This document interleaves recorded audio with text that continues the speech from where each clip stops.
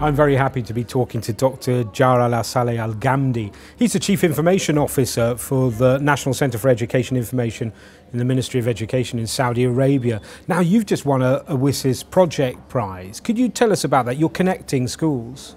Yes, actually we won the C2 category WSIS prize, which is about the infrastructure, and the project is school connectivity, where we connected over 33,000 schools in Saudi Arabia. That covers the whole area, 2.2 million kilometers of Saudi Arabia. Some of these schools are in the metropolitan area, but some of them are in very remote areas, some of them even deep in the desert, and some of them in very high mountain. And what technology are you using to get into these really remote areas? Different technologies, actually.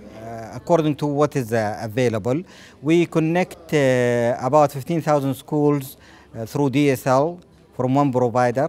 We connect another 15,000 schools through broadband, 9,000 from a provider and 6,000 from another provider.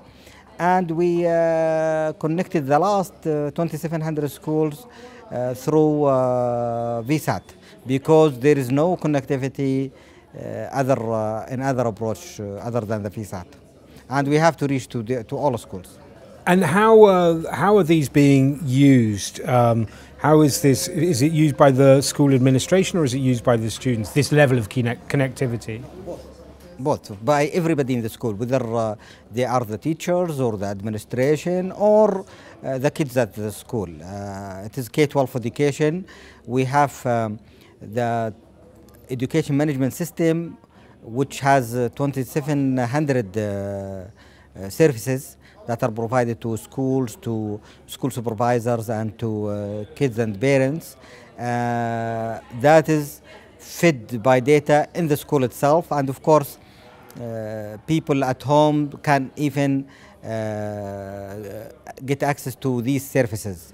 And now, one would normally think of Saudi as being a very developed country, but you do have remote areas where access is difficult. Tell me some of the geographical challenges that you have that have prevented you rolling out this infrastructure up until now.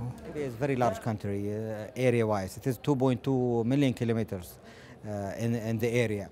And part of it, about 1/4 of that area, is desert. And in some of these mountains, there are very small towns.